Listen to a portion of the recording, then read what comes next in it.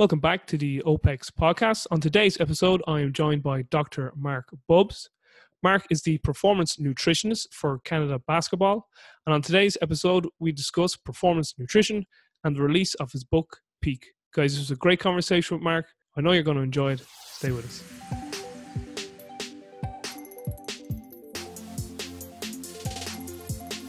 Dr. Bubbs, you absolute legend. Thank you so much for making time to speak with me today. How are you doing?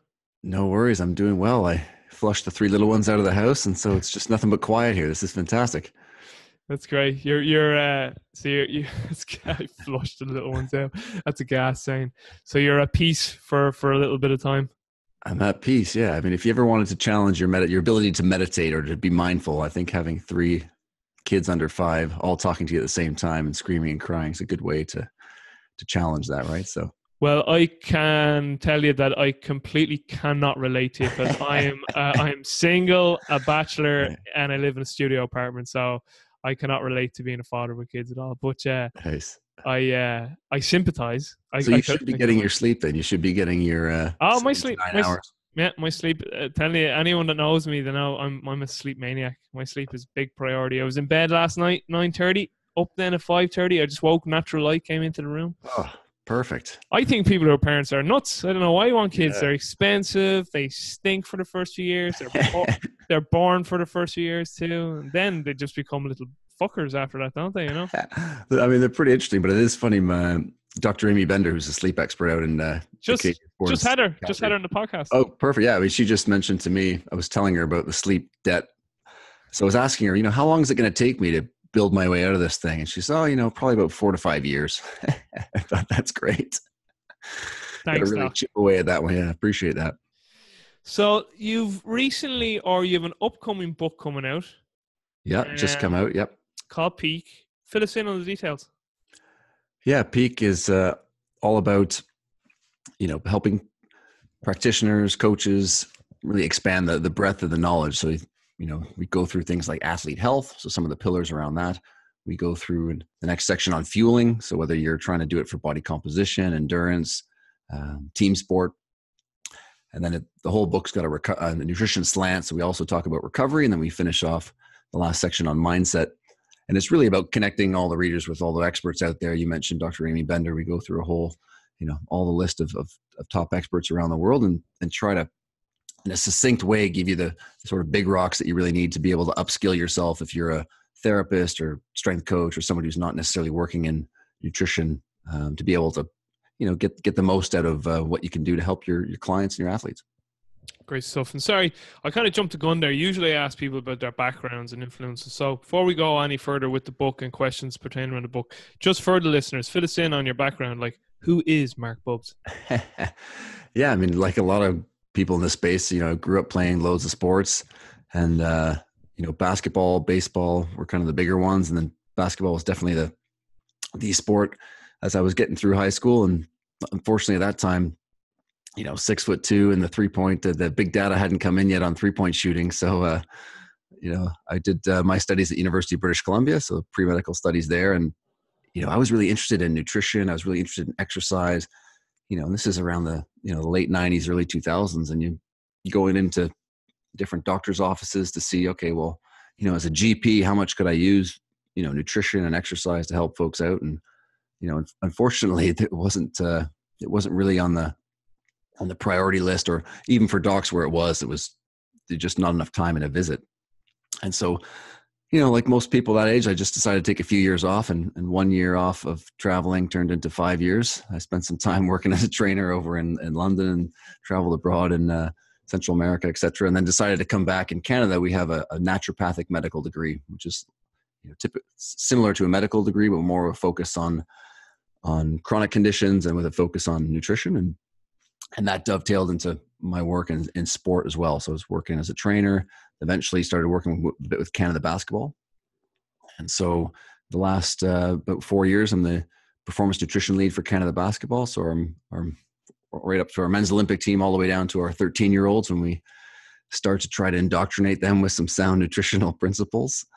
And for anybody who's into basketball, we are under 19s a couple of years ago just knocked off the US. So we're world champs under 19, which is pretty cool. for a country of 30 million, beating our big brothers there down south. And yeah, we got the World Cup coming up this year in China, 2019. So hopefully we can, get on the podium there. The great Charlie Weingroff is a mutual friend of ours. There you go. The great Charlie Weingroff. He's the head strength and conditioning coach, and along with Sam Gibbs, our performance director. So there's, two pretty doggone smart guys. So it's great to be able to work with them. Never met or interacted with Sam, but Charlie speaks of him very, very highly. Speaks to you very highly too. So where are you from originally? Like, you're from Canada, but what part? Yeah, so I'm from Toronto. Ah, from Toronto. Very good. Yeah. And your medical degree is in naturopathic medicine. Yeah, so in Canada, that's, it's a recognized medical degree. You got doctor title. You can prescribe medications if you needed to. But really, it's all about, I would be treating things like, weight gain, hypertension, dyslipidemia is all in a lot of men's health. So guys in their 30s, 40s, 50s, 60s who are all of a sudden on 2 or 3 medications or overweight, and they're wondering what's going on. And it's amazing how if you just tweak their nutrition, you get them moving a little bit, you get some sleep, like you're, like you're getting Robbie, and then all of a sudden a lot of this stuff goes away. They're able to get off some of these meds. They feel better, they look better. And so that was, and that sort of dovetailed even in terms of, we talked before the podcast around athlete health, of trying to keep athletes as healthy as you can. I mean, obviously, as you mentioned, being really elite is just sort of not down the same path as health, but if you can try to keep it as close as you can, or upgrade it as best you can, then you can definitely support recovery, and hopefully in terms of that longevity piece too, keep guys playing for longer. Yeah, definitely. We'll get more into that in a few moments. Influences, Mark. Who have been your biggest influences, personally and professionally? Yeah, I mean, quite a few, really. I mean, in terms of when I was at doing my undergraduate degree at University of British Columbia, there was a guy named Udo Erasmus who was all into the study of fats. This is back in the mid '90s, right? Yeah. And so even having this discussion around various types of fats, and some being pro-inflammatory or contributing to all these disease processes, was really novel at the time. And so that sort of flipped the switch around, this idea of nutrition being, being able to support health. Mm-hmm. And then, a lot of the work around vitamin C as well. Linus Pauling, read his book all around vitamin C levels and whatnot. And so those were some things that really sparked my interest on the health side of things. And then in terms of sport, I mean, Steve Nash was, when I was growing up, the Toronto Raptors didn't even exist. I was a Pistons fan, the bad boy eras down the road. They were beating everybody up in the NBA. And, we had Steve Nash in the national team, and that was it. Right. And now fast forward 15 years later, and we've got, 15 guys in the NBA, and Steve was our GM there for a while. So it's been pretty cool to see how that's shifted. Even in Toronto, we've got more kids playing basketball in Toronto than ice hockey now, which is, blows your mind really. But yeah, so it's, those are definitely some big influences. And would those influences be both personal and professional? I mean, those are probably more on the professional side and athletic side. And yeah. Personal side would be family, friends, or any mentor. Yeah. I mean, on the personal side, definitely family for sure. It's been a big one. Yeah. My mom comes from a family of 14. So what? My dad comes from 10, but 14. Holy bananas. There you go. So French Canadians back in the day. And so definitely a big influence for sure. That's a lot of brothers and sisters for sure. Yeah. What would you say currently? What would you say is the not so good? So regarding the performance industry, so like the sports preparation profession. Because I always think when I say industry, I can hear Vernon Bennett giving out because he's like, well, it's not an industry, it's a profession. Well, regarding the sports preparation profession, what would you say are the good and not so good things that you currently see within the sports preparation profession? And with the not so good things, what solutions would you offer? I mean, it's been interesting, obviously, being interested in it quite a long time ago, and that sort of dovetailing into even how it impacts overall health and medicine. And in the mid 90s, I mean, I remember watching Roger Clemens training with his trainer as he was pitching for the New York Yankees, using a Smith machine and squatting sort of 90-90. He looked like he was sitting in a chair, So back then, I mean, if you didn't know someone or you wouldn't have the good fortune of being in the right environment to have a really good coach, I mean, you just sort of did whatever you could get your hands on, whatever you could find. And the quality of instruction and all that was, compared to what you have today and access to today, it was just pretty darn poor. So I think, that's been really cool to see. I think as a profession, I'm a little bit on the outside of it now, but I think as a profession in terms of just something I've heard as well from people like Charlie and other, top class trainers in Canada is just the, whereas maybe in medicine, there's more sort of referral and more perhaps, I don't want to say respect, but in terms of looking at somebody else's plan and saying, oh, I wonder why they did that versus maybe critiquing it so much or thinking of how they could do it better versus maybe having a bit more of that mindset of trying to put themselves in the shoes of the other person and wondering, okay, why did that person do that? Or what was their plan then? Or what was the goal of that athlete or client at the time? So maybe just more of a supportive environment. But, unfortunately, the pay scales are starting to move, but that would be definitely something that, just the amount of money that's paid for whether it's young sports scientists or strength and conditioning coaches is, that would be great to be able to see that increasing so that people can have a real, livable wage, if you know what I mean.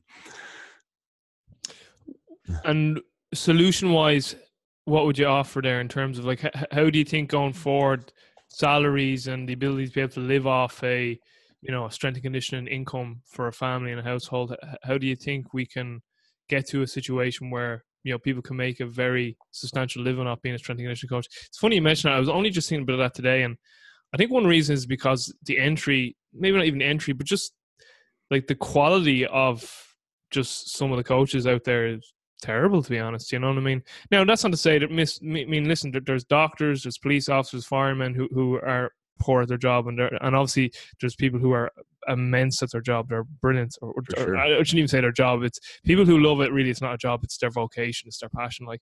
But what would you offer up there in terms of a solution to make the salary of strength and conditioning coaches or sports performance coaches, whatever title we give it these days? I know if Jane Smith, the thinker, heard me say strength and conditioning coach, he wouldn't be too happy. One thing I will say is that I was going to say something there. What was I going to say there? Now it was just in my mind about that. About strength and conditioning coach. Just give me a second. Yeah. Give me a second because it's going to leave if I don't say it. You sound like me now with the lack of sleep. Now I remember. Like, one thing that comes into my mind is, like, for instance, like I heard the other day a friend of mine, he's actually taken on a tennis player athlete, and he gave his fees to the parents, and they were like, any chance of a discount? And like my immediate reaction was, would you ever go to a doctor or a lawyer and say, here, any chance of a discount? Do you know what I mean? It's only within the fitness profession you get stuff like that, which is, and then I was thinking to myself, why is that? And I think it is because it's so saturated, and they're just, as a term we use here in Ireland, there's just a lot of cowboys in the profession, because probably it's too easy to get qualified to be somebody who's in charge of someone's overall health, fitness, or sports performance, whatever the goal is for the individual. Like, there just needs to be a more stringent educational pathway. I think it should be open to everyone, but it needs to be tougher. Like, so I don't know what your solution would be for people to make more sustainable livings off of being a strength and conditioning coach.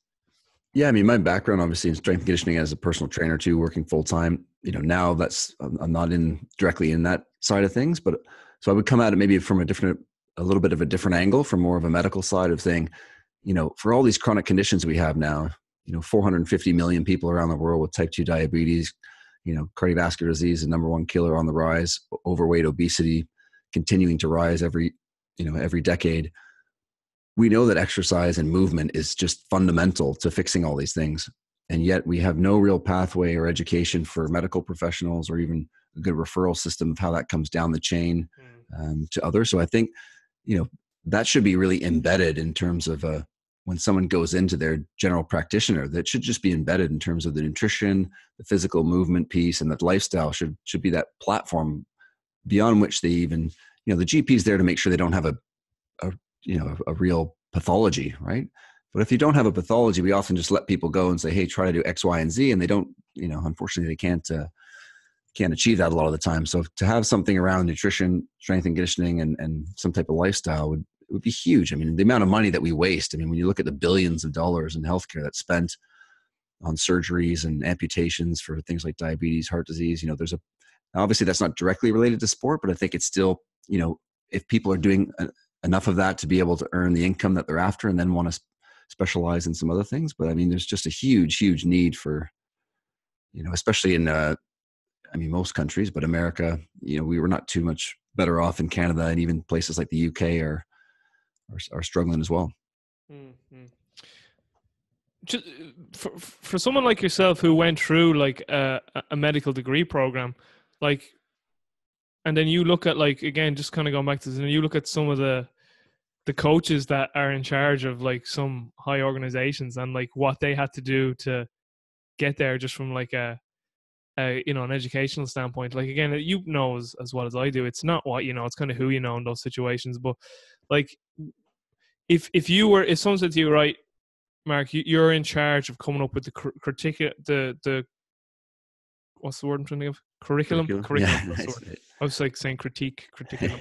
Curriculum. You're in charge of coming up with the curriculum now of all sports preparation coaches going forward. Like, I actually really liked what James Smith said one time. He was just like, if you look at a medical model, he's like, everyone becomes a general doctor and then they specialize. And he's like, that's the problem though in the sports preparation profession. You have a physio who does physiotherapy, an S&C who does S&C, a skill acquisition coach who does skill acquisition, sports sciences, and they're all in their silos, where he's like, they should all just go to college and study the same degree and then branch off specialists, because then he's like, now they have the same language that they can speak with. So he's just like, same with physicists too, he said there's no misinterpretation with physicists, they speak through maths. He's like, there's no misinterpretation usually with medical professionals, because they all have the general foundations of anatomy and physiology and pharmacology, and then they went off and specialized. So if you were put in charge of the educational model for sports performance coaches going forward, so that we could get to a situation where, like, oh, you're a sports performance coach, like, people go, oh, you're a doctor. So again, we get back to this, like, it's a highly recognized profession, and people aren't having to, like Brett Bartholomew now with his value, people aren't having to like scrounge around doing 3 other jobs, and because they're just not making enough off their main salary as a strength and conditioning coach or sports performance coach. Sorry, James Smith. What would your thoughts be there? Yeah, I mean, that's an interesting one, because it's a complex problem. So even, I like the idea of speaking the same language is definitely something that resonates strongly with us at Canada Basketball. I mean, having a background in sort of strength and conditioning and on the medical side, to be able to deliver that through nutrition, and Charlie being able to understand all those and various elements as well. And Sam, that idea of having a common language is really key. And I think you're right in the sense of having an education pathway that provides people with a bit more breadth to their knowledge base. So we're expanding the width rather than simply the depth, because we're always going to need specialists. But again, you sort of see this problem in medicine where, we pay the specialists the most. So we're really good at acute and emergent care. We don't pay the general practitioners nearly as much. And now we have this epidemic of all these chronic conditions like type 2 diabetes that we really should be able to reverse. There's no secret really of how to fix these things. It's more this application of how do we get people to do it. So, I mean, I think you're very right in the sense that if you could get more, upskilling in these other areas for all the different practitioners, so they have a general understanding of where the skills coach or the strength coach or the therapist, the nutritionist is coming from. People can speak the same language and just have exposure to folks as well. Like from a nutrition standpoint, the old school way of having someone at the end of the hall and they come in your office for 30 minutes and you give them a plan and they're meant to go off and do it. It's really a heck of a lot less effective than just being, around the training area, the gym, the practice, being able to see guys more frequently, create some relationship, drip feed the changes in slowly over time, because that's really how it happens from a nutrition standpoint versus people being able to overhaul everything they do in a short period of time. So, of course, if I had that answer, I think I'd be probably doing pretty well, but it's a great question. And, it's tough when you have a complex problem because there's no one answer, right?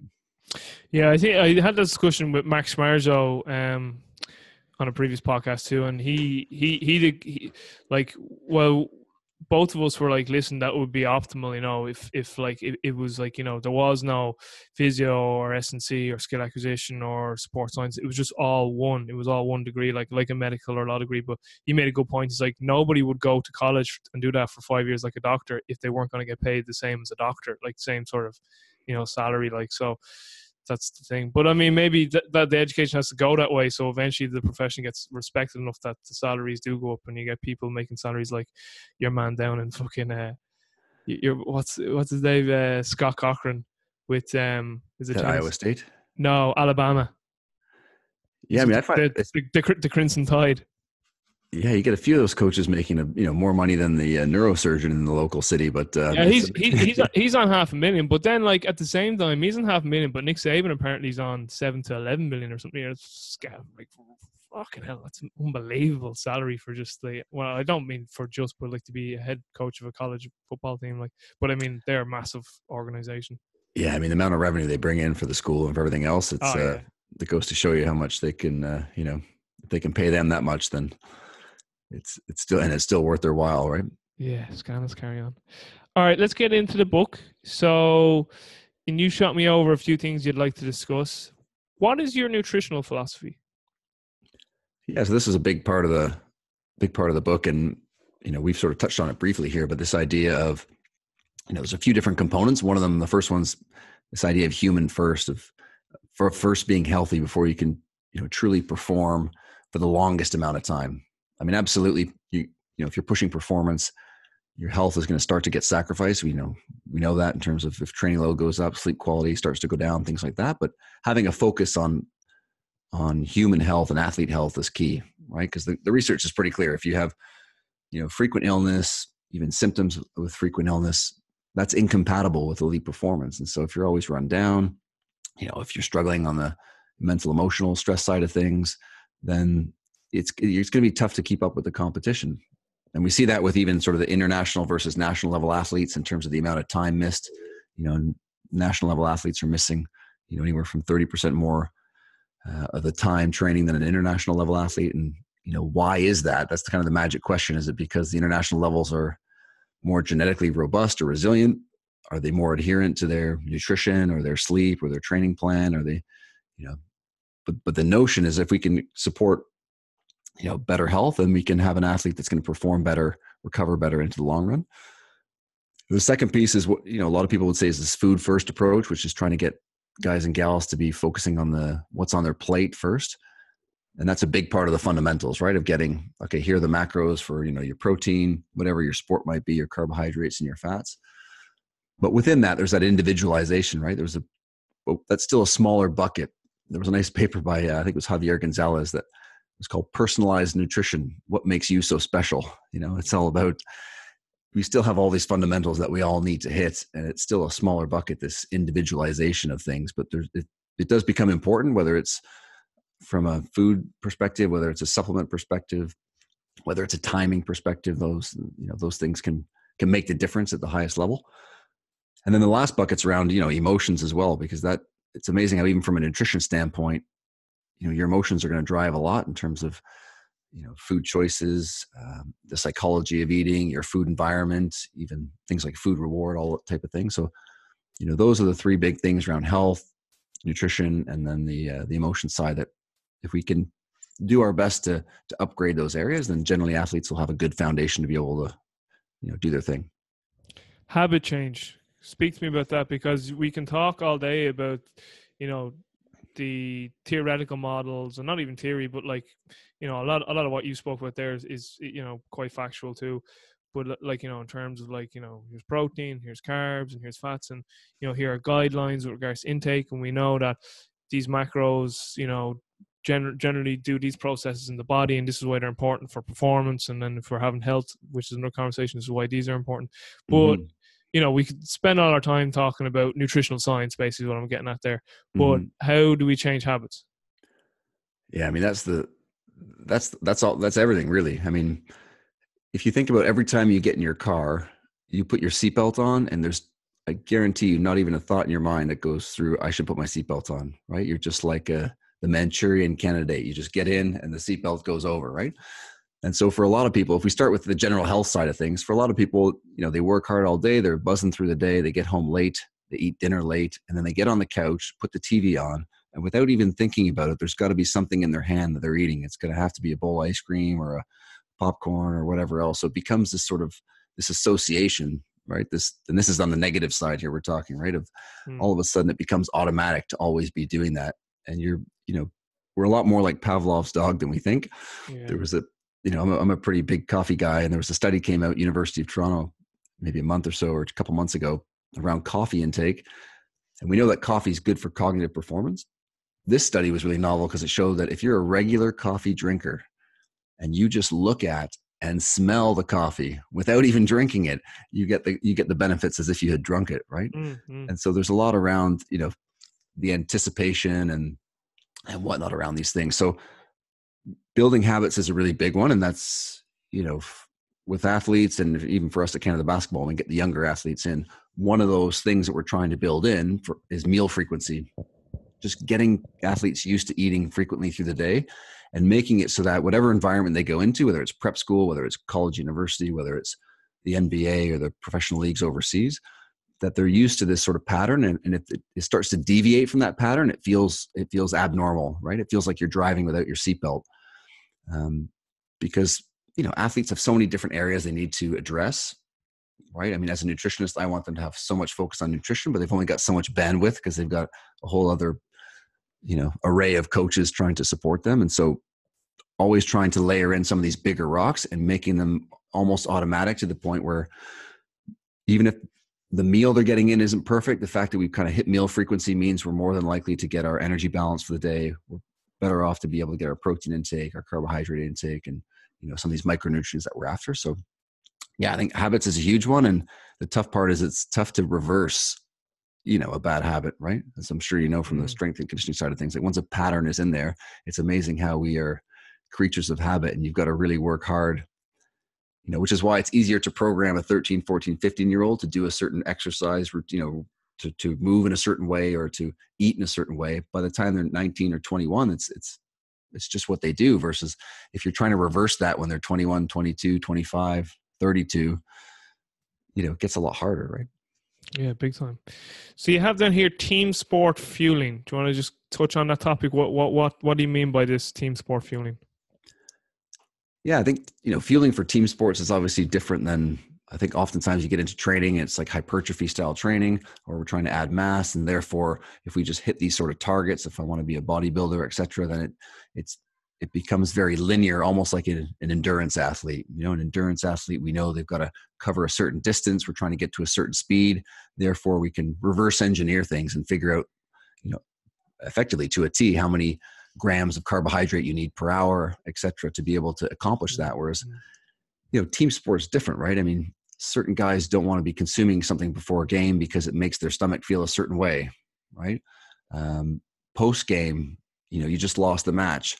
Maybe the performance nutritionist's goal, because you've got another game within 48 hours, is to ensure that we get a lot of simple carbohydrate on board. But again, that athlete maybe now isn't hungry or doesn't feel like eating that. We touched on the athlete health piece as well. If somebody's tired and run down, so there's all these elements that come into play when you talk team sports that become less about giving the athlete one specific thing that's just going to make them have a better jump shot or hit more threes than the next guy, but more about if you can keep their health and recovery as best you can on point and make sure that they're fueling, because we know the back half of games, and if you're talking soccer, or obviously as football as you guys call it, a lot of the goals are scored in the last 10 or 15 minutes.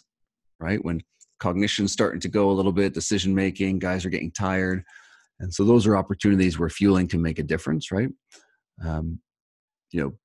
International competitions like the World Cup, our guys will play 8 or 9 games in 11 or 12, 13 days, right? So a lot more than they're used to in the pros and the NBA or overseas. So you've got to have, we know from the research that changing your strategy and having to take into that account in terms of the total amount of carbohydrate, let's say, that they need to bring on board is important, but then it's trickier to always implement that, because some guys will naturally gravitate to that and say, hey, this is something I'm always interested in, I'm going to do this. Whereas other guys, you might have to push them a little bit or try to create an environment that just makes it so that everyone on the team's doing it and they get pushed in the right direction. Because the last thing you want is one of your better players to be under fueling, and now you're going into the 4th, 5th, 6th game of a tournament or playoffs or something like that.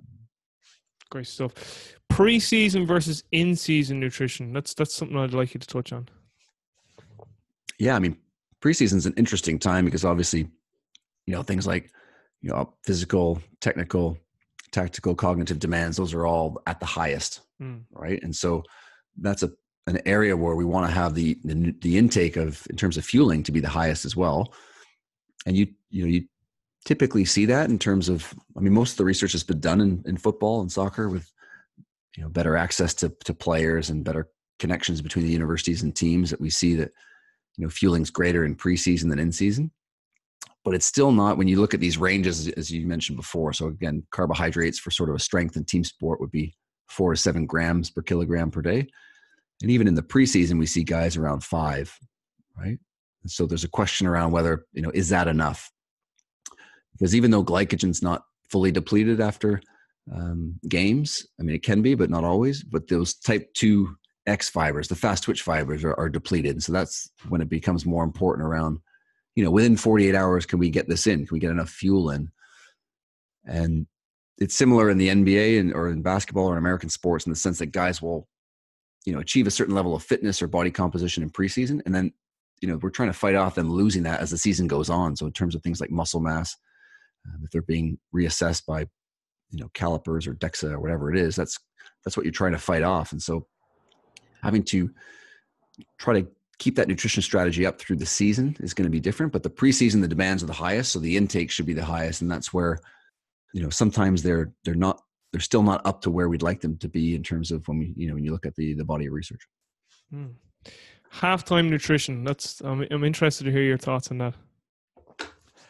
Yeah. So again, a lot of great stuff coming out of the UK, Dr. Mark Russell at Northumbria University, early work and soccer players around, guys coming off the team bus an hour before a game, knock back 60, 75 grams of glucose, right? Get a nice big blood sugar boost. Now you're warming up, you're getting back into the change room pregame. And by the time you get to kickoff, blood sugars have come down. You're actually getting into a bit of a rebound hypoglycemia. So you're actually can be hypoglycemic, but when you're starting the game, or, if you've done that at halftime, moving into the second half. So the timing there becomes important. The total dose, the amount that you're using. So does a guy need 60 grams of carbohydrates to start the game? If we can achieve the same outcome with 20, 30, 40, that can help to mitigate some of those changes in blood glucose. But as well, you see some cool stuff around using different types of sugars, right? So rather than the classic kind of maltodextrin, which is what you get in a lot of these sport drinks, would be things like, it's Emma Stevenson's work at Newcastle showing that honey is a much slower burn. So it's a different type of sugar. It's isomalt, and you get a slower, more sustained burn with the use of honey versus other sports drinks. So it gets back to this idea of, if we're going to use the simple sugars in sports drinks, we got to time it closer to the start of the game or closer to when the players are going to go on the pitch after halftime. Because again, if you take a load on board right after you come off the field in the first half, and then you're going to sit around for 20, 30 minutes, then that can impact, your performance. And you also see things, halftime nutrition around whether it's caffeinated chewing gums, rather than having to wait 45 or 60 minutes for your coffee to kick in. Or if you're a bench player or a substitute, you don't even know when you're really going to get in the game. Perhaps maybe football is a bit more predictable than sports like, basketball, American football, even baseball. Coming off the bench, you don't really know when you're going to be pinch hitting. And so having a caffeinated chewing gum, gets absorbed into the oral mucosa a lot quicker. And so all of a sudden, when the coach calls your number, if that's a strategy that you've tried and that works well for you, then you can apply that. Because again, if you're not a starter and you don't, for starters, having that coffee 60 minutes before your game, hey, you're going to be playing at that time. Levels will be peaking in the bloodstream. That's great. But for other players, having some other strategies can be nice. And even for the starters, as you get to the late half, those last 10, 20 minutes when, cognitive functions kind of on the decline, that can be a spot too, where having a bit of a boost, or if you need it, can be a nice addition. Say from maybe a case study standpoint, how do you work with an athlete? So let's say I just come to you. Let's say I've just joined. I'm new to the Canadian basketball team. I'm brand new, and they say you have to go see Mark there regarding your nutrition. What do you like? Talk us through that process. Like, is there an assessment? Is there a food log? Also, too, do you guys do any objective objective assessments? Do you do any blood chemistries? How are you objectifying, I suppose, the athlete's quote unquote health, if you like, to know that they have at least a competent level of health to help support their performance? So two questions there that you can attack in a two-pronged process. So one is, are you doing any objective monitoring like blood chemistries? And then what does your actual piece in terms of your role with the nutritional aspect with say a new player coming onto the Canadian team look like from day one? Like, so is there an assessment? Is it a food log diary? And then like, how do you calculate their caloric needs and how do you break down their macros? And then do you do food preferences then once you get all that together? Just talk us through those processes. Yeah, I mean, the process will be a little bit different for when I'm working with Canada Basketball versus, the clients that I have are in terms of private clients. But with Canada Basketball, again, when we start with younger players, we're doing assessments just based on, their age, height, weight, et cetera, body composition in terms of being able to estimate their fueling needs, right? For those younger athletes, we're not doing any kind of blood metrics, right? Because at that stage, it's all about, as I mentioned before, trying to get them used to a certain meal frequency, giving them some education around, proteins and what's carbs and what's fats, and trying to get those macro intakes up to a certain amount. Every year as they go through the program, we're kind of raising the bar with the expectation around what they should be trying to achieve and trying to take in. Because even especially at that age, obviously whatever the parents are doing is going to influence the kids. So if the parents have prediabetes or diabetes, or they're on a statin because their cholesterol's high, then all of a sudden, the kid might be eating margarine and a low-fat diet. So these environments are an important thing to consider, because that's, kids are going to eat what the family's sort of eating, right? Now, as we get into our older guys, then this is when, in terms of training camp, we run objective metrics like, blood analysis to be able to see where generally guys are coming in, especially as a national team players coming into us from their professional teams. We always want to make sure that they're going back to their teams in better shape than they came in, as best we can do. And of course, with guys like Charlie around and Sam, we've done pretty well in the past of being able to do that. But yeah, getting those bloods in will let us know generally where guys stand. And Mark, what on those bloods, what sort of markers are you looking at? I mean, the bloods that we run are going to be your typical bloods that are run for most teams, in terms of, running your CBC plus differentials, running things like lipid panels, running various, micronutrient markers around your irons, your B12, your folate, your vitamin D, things like that. And because we have our players in our system for longer periods, if we got a guy who's going to be a good player, we're obviously hoping he's going to play for the national team for many, many years. The nice part is being able to layer on year after year and make it a bit more personalized as we can get to know players a little bit better. But those would be the standard sort of blood panels that we would run. Again, trying to flag guys, and it's an interesting game because basketball guys are inside all the time, and if they're playing professionally, it's like inside the hotel to the team bus to inside the stadium to the team bus to back inside the hotel. So there's not as much sun exposure as you'd think, and so things like vitamin D can actually be a little bit problematic or lower than what we'd like to see. And of course, you get a lot of differences there in terms of ethnicity and skin pigmentation.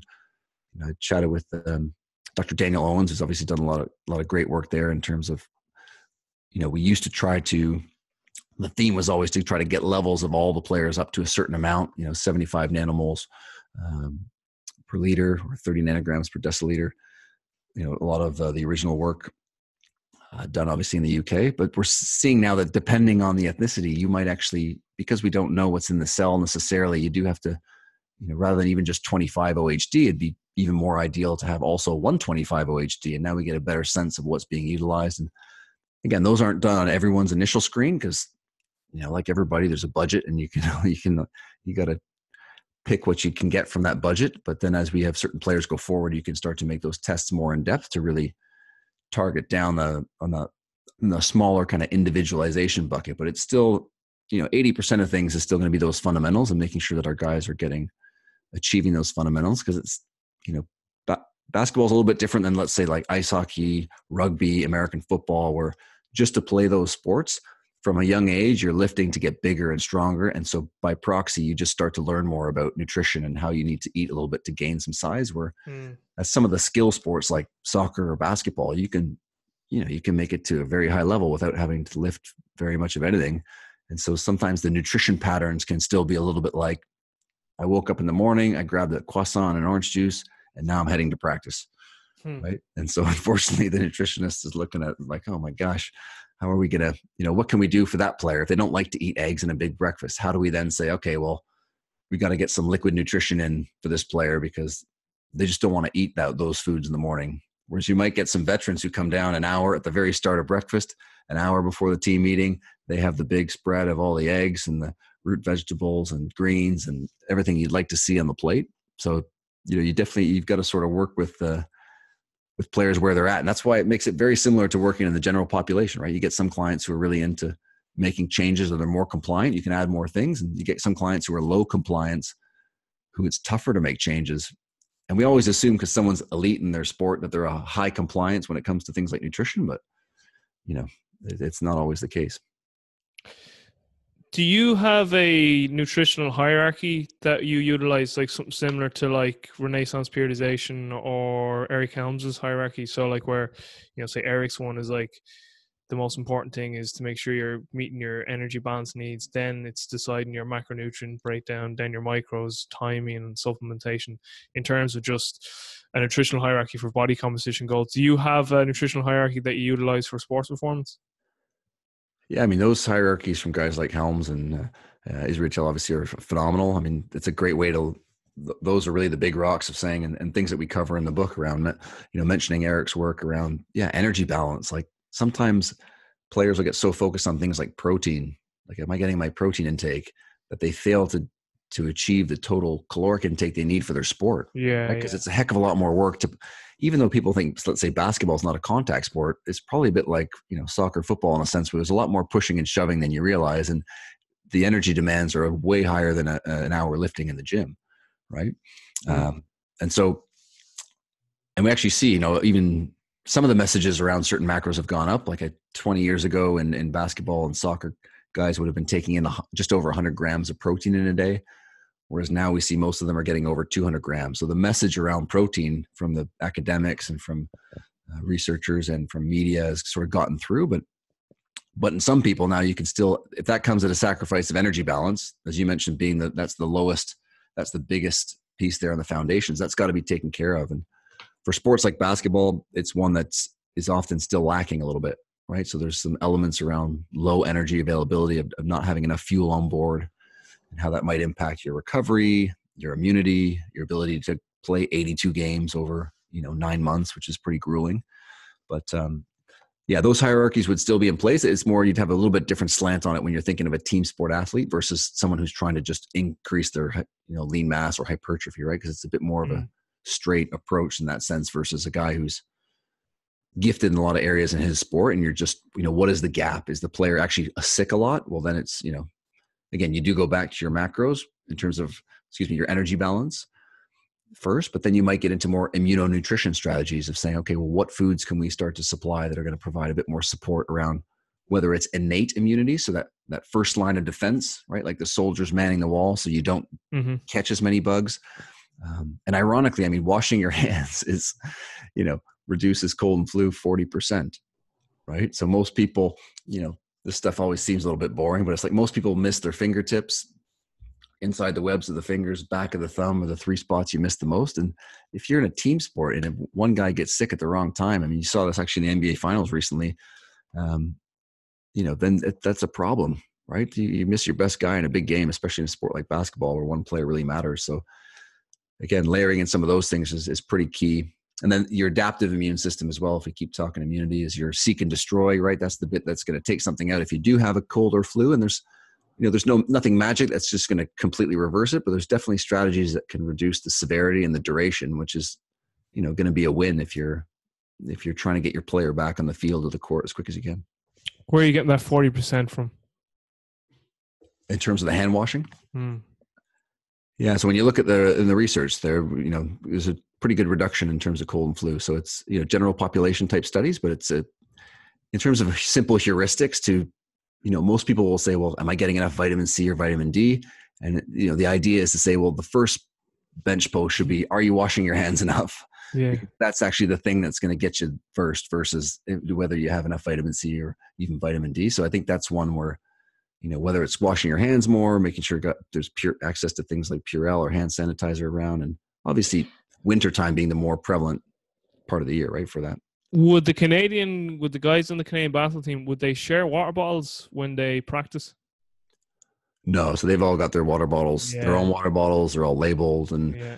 again, each guy has a bit of a That's a different. big one. That's a big one we found. I remember Yeah. nearly every winter we have Irish sports over here at the Gated Games, and like wintertime lads would be just in bits, like, but like one lad have a flu, like, and he'd be there sucking down on like the water bottles, and the whole team use the same water bottles, and you're like, we should probably stop doing that. Yeah, and that's what I mean. Once you have kids, you realize how quick this stuff goes around. Because as soon as one of your kids gets something, I mean, it gets around the house in no time. And it's, personally, even just having little ones around, washing my hands more in the day, and getting up to 5 or 6 times a day, which, you start to feel like you're about to go into the OR or something. But it makes a big difference. So it's kind of a simple thing that people can apply. Yeah, Even for strength coaches, right? Guys who are working early mornings, late nights, not sleeping enough, you're going to be more susceptible. yeah, immunity's going to be down. Yeah. So just not to keep going on about this, but just from more of a mechanic standpoint, what are you using to calculate someone's energy needs, and then how are you breaking down the macros? Like, are you right? Once we have energy needs, protein, I usually set 2 grams per kilogram of body weight, or a pound per pound. And then I break up the carbs and fats, so I see, and then after that, then depending on what hierarchy you use, Eric has got he's got micros next, whereas the RP guys have timing next, and timing probably is more important in terms of athletic performance. But then like timing and meal frequency, what are you doing from that standpoint? Are you just individualizing that to the individual? Some guys are like, yeah, I could eat 6 times a day. Other people are like, no, Jays, I couldn't eat 6 times a day. 3's enough for me, or whatever. So like, are you like calculating calories? What if you are you are calculating calories, but what are you using to calculate calories? And then with your macros, how do you go about breaking those down? Do you start with protein, 2 grams per kilogram or pound per pound, whatever you want to use there, and then you just breaking up the rest with carbs and fats? And then what are you doing from time and frequency standpoint? Yeah, I mean, it's stuff that we go through all that in the book. And, from a standpoint, in terms of protein intake, I just had an interview with Rob Morton, who's a PhD candidate at McMaster University out with the Stu Phillips lab. Really great guy, bright guy. And his work around the big meta-analysis they just did around protein supplementation, see how much that augments gains in the gym, and even looking at this dose of what is the right dose of protein to support muscle protein synthesis. And so, 1.6 gram per kilo is per day is sort of this general area that we're trying to achieve. If guys want to go above that, or certain times of the year, we might get them up to 2 or 2.2 a gram per pound. If they're happy to be there on their own, then that's fine. The one caveat, again, in the team sport is, if my player is thinking about protein so much that now they're a bit more full and they don't eat as much, they're not achieving their energy balance, then that's when we got to bump it down a little bit to make sure we get enough energy in. So that's definitely one. And that's one of the ones we're trying to hit when they're young, this idea of meal frequency, a little bit of protein at every meal in terms of the amounts. And we can, get guys there pretty darn easy. And then, carbohydrates would be the next for team sports. So trying to get them up to, again, using their body weight. So this idea of 4 to 7 grams per kilo, we're trying to target initially around that 5 to 6, and it's going to depend on the player. Most players, it's tough to get them up to even 6 grams per kilo, ironically. But those are 2 of the bigger rocks to try to establish early on. For some guys, you're getting your daily totals is always going to be the most important thing, right? So if someone's focus is too much on timing at the expense of, so again, the focus is on that smaller bucket at the expense of the bigger bucket, then that's where this idea of, and we see it in the research, if you can achieve your total daily protein intake and the total daily carbohydrate intake, then we can still feel pretty good about things. Now, in terms of energy expenditure, that's the tough one to really put your finger on, right? That's the one where it's difficult to calculate. Even the best in the world using doubly labeled water, it's not an easy thing to figure out. And so, using an athlete's body weight to be able to use a rolling average of that to see generally how their plan is affecting them, to see if they're gaining too much or losing too much, having a general idea around body composition. Are they getting fatter? Okay, well then, we're overfueling. Where might that be coming in the day? And athletes are human, right? That can often come in. You see this the classic sort of how Dwight Howard back in the day, where crushing a bag of Oreos at 1 a.m. because you've got the sugar craving. All of a sudden, there's 1,500 calories going in there. those are real things that happen, and that's where you can have some conversations with athletes and figure out, okay, are they really craving sugars after games? Well, that's going to let us know around this idea of recovery. Must be something that perhaps isn't right in their fueling pattern. So it's just an opportunity to have a discussion around everything else, and so that's where we would use those, using their body weight to kind of get those totals, and then go from there. Using their body weight, using our metrics, objective metrics, and kind of building it on. And the take home for most of this is that we try to make it as slow and steady a process as possible. The more somebody is engaged and really willing to say, hey, give me more, I want to, then obviously we're prepared to do that. But I think sometimes we give athletes too much on the nutrition front, and you get some adherence in the short term, but then a quarter or halfway through the season, you start asking around some of these metrics, and you're nowhere near where you want to be, or the player's forgotten about X, Y, or Z. So, having that drip feed approach anyway is definitely something that I find helps with adherence and compliance in the long run. With the athletes, have you ever done cooking workshops with them? Because again, like, you could like give them all this information, but like, if they don't kind of, it's very abstract, if it's just on a piece of paper or a PowerPoint presentation. But if they see it, or if they prepare it, or if they make it, or if they feel it, or if they smell it, that abstraction becomes a lot more realistic and tangible. So like, I've just found that, doing cooking lessons or classes, well, this is how you make chicken and rice now. Have you done any of that with the Canadian basketball athletes, or even just anyone you've worked with? Yeah, I mean, that's something I do, something we're trying to layer in more at Canada Basketball. It's more being able to get a hold of players at the right times, and because they come in and out of camps, it's always a time crunch. But you nailed it in terms of creating the right food environment, right? So the work I do individually, sort of the portfolio of athletes that I handle, that's where we do more of the hands-on, buying stuff at the grocery store, cooking, preparation. Especially, younger athletes now, they're going pro at 19 or 20. If I think of how I was eating when I was in university at 19 or 20, it's not an easy inherent thing, is it? So someone's got to teach you. You got to be taught. Some athletes will grow up in a food environment where they live, where there was a lot of cooking in the house, and so they're used to it and they can do those kind of things. And some, are used to eating fast food. And if you're from the UK, Canada, the US, 50% of household spending is on ultra processed food, right? I'm in London right now. If I take the train to Paris, it's only 18%, right? If you go to places like Italy, it's 14%. So those cultures. Where are you coming out with all these stats? I love when people say stats, but they don't mention. I'm not saying that you're not. Robbie, I got over 600 references in the book. You can, they're all in there. Yeah, for sure, they're all in there. But that really hammers home this idea around, those cultures in Europe are just more used to eating real food and cooking, right? So to your point, right? But it's a complete. Sorry to cut across here. It's a completely different social setup, because I lived with a guy from Italy, Simone. Just makes me smile thinking of it. He was so funny. He had that broken Italian English, and he was so funny.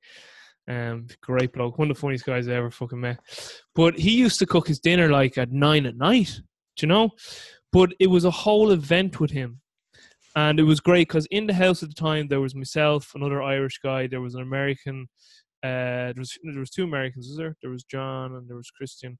There was a German guy, there was a guy from Greece.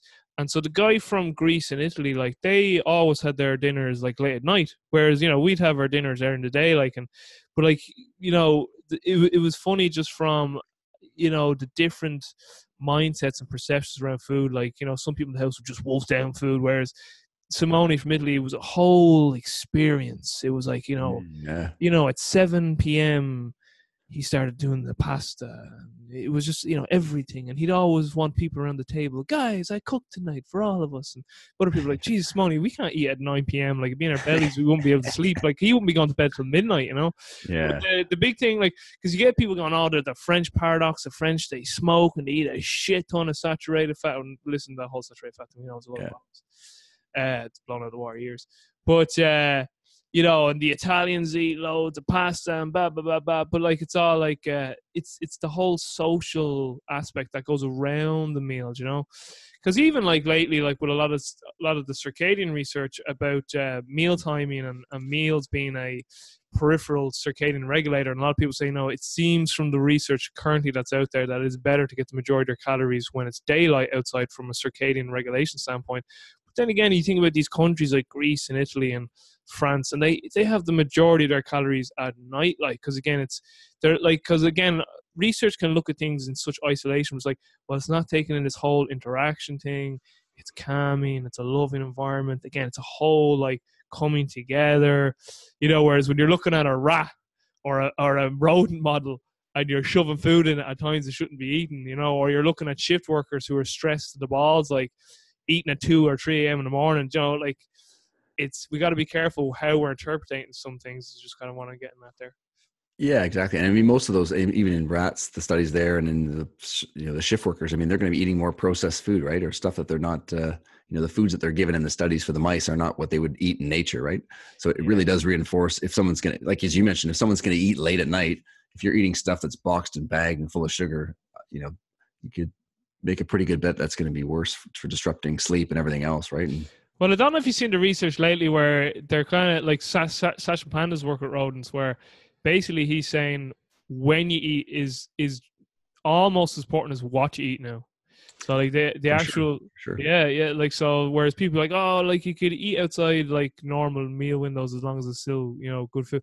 Like I suppose the more and more like I've researched and educated myself over the years, the more I've realized that like circadian biology just rules all. Like even above nutrition, like if your circadian rhythm is off in terms of light and dark cycles to your master regulator, and then your peripheral clocks are off in terms of peripheral regulators like meal timing and exercise timing and stuff like that, like nothing else matters until you sort that out first.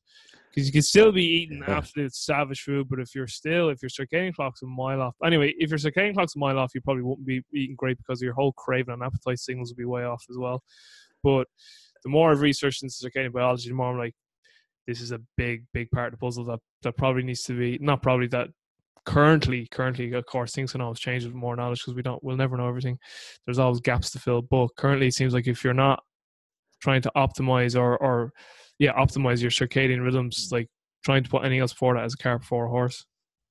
Yeah, and it's almost like a form of social jet lag where like people are so busy in the day and then they only get a chance to, when they get a chance to stop and eat, it's already late at night. So yeah, you're almost like set up for failure from the start, right? Yeah. You touched on it there a little bit. Immunonutrition, I'm very interested in that. Is that why are you so interested in that? Did that come about from working with athletes and clients, or is it just a particular research area that you're just fascinated with? Yeah, I mean, I think it's an area that can be influenced by nutrition, which is nice. And when I was playing basketball, high school basketball, that's one area where I was getting sick all the time and swapping some stuff out of my nutrition. You weren't washing your hands. I probably wasn't washing my hands 5 times a day. I can guarantee you that. And on top of not the right, food choices for me at the time, it was amazing how you swap a few things out and you can make a big difference. And even adding some things in, like I talked to Dr. Nick West and David Pine, who are researchers out in Australia, and around, the addition of probiotics and how that can help in terms of severity and duration. Obviously things like vitamin D. So there's strategies that you can use that are on the micro side. Even again, we get back to this idea of protein intake being key for immune system. So that's got to be on point. Your total energy balance as well in terms of the amount of fuel has got to be on point. So yeah, I mean, immunity is a big one because if you've ever had a bad cold or flu, I mean, it comes on, and once you've got a bad one, it's tough to shake, and there's nothing you can do to totally prevent it necessarily, but having some of those tools to be able to decrease the likelihood as well as severity, duration, and it's a big win for sure. And you see a lot of area of nutrition really kind of growing now in the research. It's funny, like anytime you're sick, and like we've all been sick, if you could take the absolute intensity of your will when you're sick to get well, and put that into every other aspect of your life, you would be unstoppable. Because so what I'm saying is, when you're sick, the only thing you think of is getting well. You're better, you're like, I'll do when I get well again. I swear, that's it. I'm gonna sleep well. You're like, I won't take it for granted. I won't take my health for granted. And all you're thinking is, I just want to get well. Like when you have a really bad stomach ache, you're like, I'll give anything for this stomach ache to go away. Anything. Like imagine putting that into like projects and assignments for your family, like that intensity. Survival switch, right? Because it makes you so present. You know what I mean? I tell you what, I tell you a story. After I finished university, I was saving money up to go traveling, hitting the gym hard, gaining some size, get the hypertrophy going. I get to Costa Rica and not even a week in, I get hit with a really bad stomach bug. Lord. And it's, backside coming out, vomiting. We call that the plug effect, the 3 ways, the plug, 3 in 1.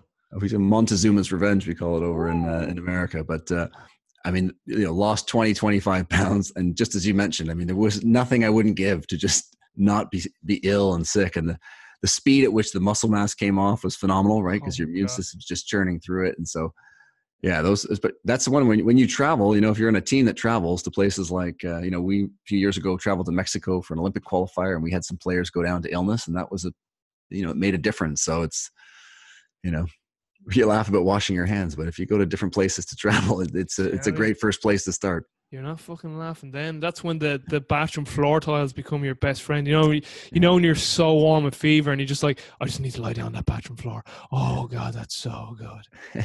It's just beautiful. Come here, I know that you probably get back to your family, so we'll just wrap up on a few little more questions here. One thing I want to ask you, how much time do you have, by the way? You can say here. Probably another 10 minutes, maybe. Is that cool? Yeah, perfect. Because I gotta get back to some study. I have Stephen Porges' book, Polyvagal Theory, that I need to dive into. Nice. And an assignment I need to finish off for college. And I'm doing a ton on the nervous system at the moment. And by the way, just for the listeners, there's a savage YouTube channel called Ninja Nerd Science. If anyone wants to learn about anatomy physiology, your man that does it is amazing. He's only like 20. He's only in his 20s. He's absolutely amazing. He's in front of a whiteboard. And like, I literally just read a chapter, watch him. It's just like, oh my God, I've learned so much. So currently I'm on the autonomic nervous system, cranial, sacral, outflow, parasympathetic, thoracic, lumbar, sympathetic, and all that stuff. Nice. But I was going to say to you, nutritional periodization. It wasn't a question you'd sent over to me, but I'm interested to ask, do you guys utilize high-low strategies? So like you hear about this thing where if a team's doing like a technical tactical session, they might be very low fueled from a carbohydrate standpoint, might be a little bit higher in the fats, and just, the proteins kind of maintain the same. The idea with that is there might be some mitochondrial biogenesis. I know the real practical coaches will roll their eyes. Oh God, you get all those coaches go, oh, sciencey term, but the idea is that you might elicit some mitochondrial biogenesis, and you might do these towards the start of the week, and as you get closer to that, now you're probably not going to get an adaptation. I don't know, in a week. I'd have to go research that. But over time, probably if you do this, as accumulation. But the idea is that you get more mitochondria, and then when you recarb back up load, you're able to utilize that more in aerobic glycolysis or whatever. That you'll be able to utilize fuel better. So basically, I'm saying like with the high-low strategy, low days, you're trying to utilize low carbohydrate strategy to elicit maybe mitochondrial biogenesis, that when you recarb load going into competition, that you'll be better, more efficient at using fuel. Have you guys utilized any of that? So nutritional periodization? Yeah, it's a really fascinating topic, and it's one in chapter 5 of the book's all about endurance nutrition. And we open with the story around Chris Froome when he took a picture of his breakfast in the Tour de France. I think it was the 15th or the 16th stage a few years ago. And it was, eggs and salmon and avocado, and there weren't many carbohydrates on the plate. And of course, the Twitter sphere and the interwebs blew up, and it's like, I told you so. He's low carb, and in the general public, we tend to think in absolutes. So this completely idea out of context. You're either like 100% this or you're 100% that. There's sort of no level of nuance, and so yeah, we run through kind of the classic theories around. Typically in endurance sport, you'd have a full carb approach, and a lot of James Morton and Sam Impey's work on this train low strategies. And so in endurance sport, it translates really directly again, right? Because it's just a more linear path in terms of being able to facilitate these adaptations that are really specific to what you're trying to do. There's definitely applications in team sport. I mean, when we talk about that, Liam Anderson's work in English Premiership players, of they're having a lower carb intake in the week compared to the weekends.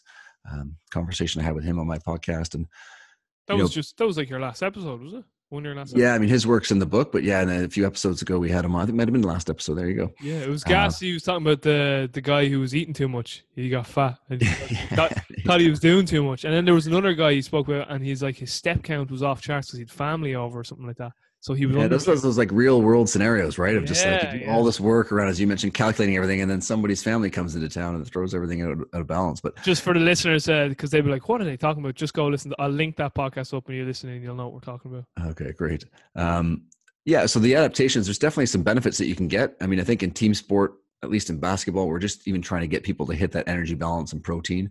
But I think then once guys have got those fundamentals down, then having periods where they're, you know, and it doesn't need to be loads. You know, you see a lot of Luis Burke's work that even in a few days, you're getting some of these adaptations as well. Around depending on when they're training, you can start to layer that in. But I think sometimes these strategies that are kind of like the shiny new toy, you might be more feeling like you want to add in first, right? Versus Yeah, making sure that these fundamentals, like, the hold on. basics now. That's good. Yeah, That's a bit like in martial arts where you got to get your white belt and then your yellow belt or whatever it might be, build your way up. It's kind of the same deal on the nutrition front, because those are going to be smaller gains for sure. So just finally, what made you want to write this book, and then where can people find out more about the book? Yeah, I mean, the book's a couple of reasons. I mean, the bit of the philosophies of how I practice in terms of nutrition are in there, and then being able to connect more people with, the experts on the front lines that are doing a lot of this research. So if you're a therapist or strength coach or whatnot, then you might not have as much time to be diving into knowing who's on the forefront of probiotics or immunonutrition. And so connecting people with the experts and this notion of expert generalism, of trying to increase the breadth of people's knowledge in these different areas. Is, so even if you're a specialist, obviously, and which obviously we need specialists, and you've got David Epstein's phenomenal book around expert generalism, but that was sort of the premise of it, to be able to just upskill different people, and so they have a good knowledge base around how this can affect team sport athletes. And if they want to find out more, my website's drbubbs.com. If they want book specific, then athleteevolution.org is where they can see the different experts and whatnot. And you can pick it up wherever books are sold, or your Amazon, .ca.com, .co.uk, whatever, wherever you are. Is it currently available, or is it on pre-order? It's currently available, yeah, and we, Sweet. I think we've hit #1 new release in a few little categories there: sport brilliant. training, Well rehab, things like that. So appreciate the Congratulations. support from folks. Yeah. Seriously, congratulations. That's immense. And tell me, what is it like to write a book? Because you hear different things, different people. Some people are like, it was good. Most people say it's drudgery. I mean, it takes a heck of a long time to do. How long have you been writing this, Mark? So this is coming up to almost 3 years. So the last year around the editing, and then, but yeah, so it's a heck of a long time. There's a lot of time commitment to it. It's, I try to write books to obviously upskill my own knowledge and to be able to share a little bit, but yeah, I think there'll be a bit of a gap between the next one for sure. Great stuff. Okay, last one or two little quick ones, and then boom, we're gone. How do you learn? I'm always interested in asking people, how do they learn? What's your learning process? And it probably a very good question to ask, because you've just released a book, so you obviously have to do a lot of research. But let me add a little more juice to that question. In that, let's say there's just a topic, and you're like, I want to know everything about that topic. How do you attack that? I mean, I think for me, in terms of the environments that I'm in, help me to learn the best. So, I mean, obviously, reading your research papers and reading, upskilling yourself in that sense, but even just being in different environments. So for myself, even from a sort of a alternative naturopathic medicine to regular traditional medicine to dietitians versus performance nutritionists versus strength coaches versus all these different groups of people who think about the same problems in a little bit of a different way, has been really refreshing, because then you can really start to appreciate the problem from somebody else's perspective, right? Rather than just your own of, if I'm a strength coach and I see nutrition through this realm, well, how does somebody on a other end of the spectrum trying to see it really helps, because you start to really, expand your viewpoint. So for me, that's kind of one of the ways that I gravitate towards. And then, obviously being up to date with what's in the literature. And even then I'm the type of person who's, having that conversation with the expert, with the specialist who's done all that work to get not only their take on what's in their research, but just their color on it, their view on it, because obviously their opinions on what's happening in that paper are going to be different than even just the conclusions that you get. So having those conversations with the actual person, that I find just it's a bit like those conversations at conferences over the coffee or a beer afterwards can be sometimes so much more valuable than even the 45-minute lecture that you went to.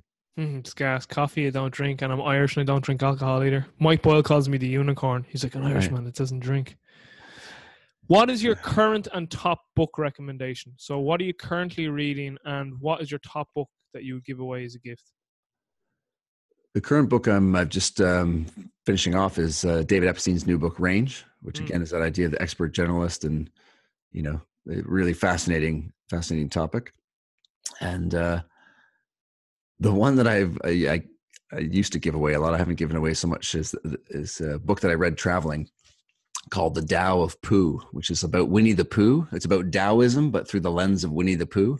Brilliant. And it's kind of because Taoism's pretty complicated. It's sort of a nice way to be able to understand something quite complex via stories and things that you're familiar with. So if you ever get a chance to check that one out, there's some pretty cool little... Absolutely. I love it. Yeah. So there you go. Love Winnie the Pooh. All right, Mark, last one for you. I'm going to take you for dinner. And your family they're already coming, so that they don't you can't use them as the guests.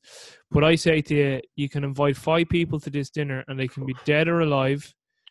Who would you bring to this dinner and why? And they can be real or fictional, so you can have fictional characters too. 5 people. 5 people. Only 5 people. That's gonna be tough. Now, if you can't name 5, fair enough, because I know it's... I'll rhyme off. I mean, I don't know if these would be the top 5, but they're the 5 that I can think of right now. So Pistol Pete Maravich was one of the greatest scorers in basketball history. You might not have heard of him. Never heard of him. 44 points a game in college and was a phenomenal player in this 70s in the NBA, but he died suddenly unfortunately of an accident. So his name is Pistol Pete?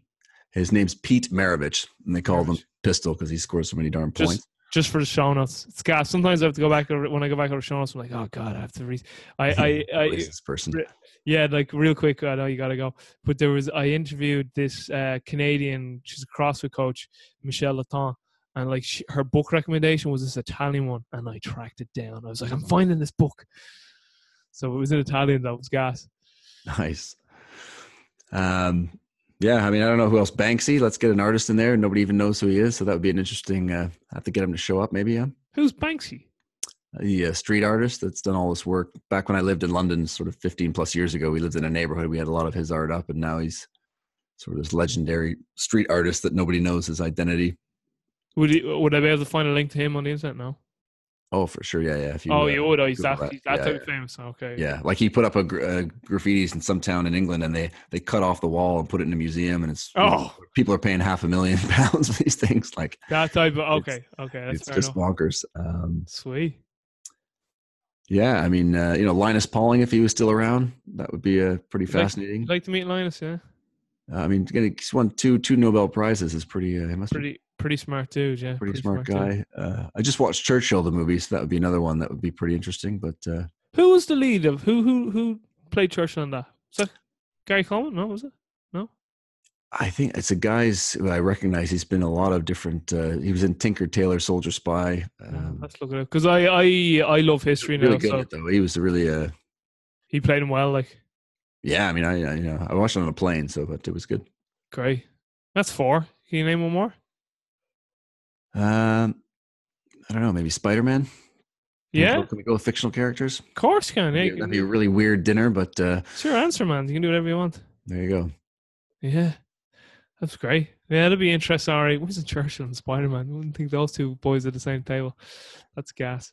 Listen, Dr. Bubbs, that was a fantastic conversation. I really appreciate you making time, and I really appreciate you reaching out and wanting to be on the podcast. So that's very flattering. Someone of, with your background, and I mean, you have a phenomenal podcast as well. Again, for the listeners, make sure you check out Dr. Bubbs' podcast, which will be linked up in the show notes. He's had some savage guests on and great conversations. Sure, man. Listen, I appreciate it. Appreciate you carving out the time, and I'm jealous of the sleep, so I'm gonna I gotta take some notes and upgrade myself here. Yeah, absolutely. All right, for all the listeners, I will talk to everyone soon. You're spoiled rotten with all this free information, and definitely check out Marc's book and his website and his podcast. Again, it'll be all linked up in the show notes. But until next time, peace. Thanks, guys.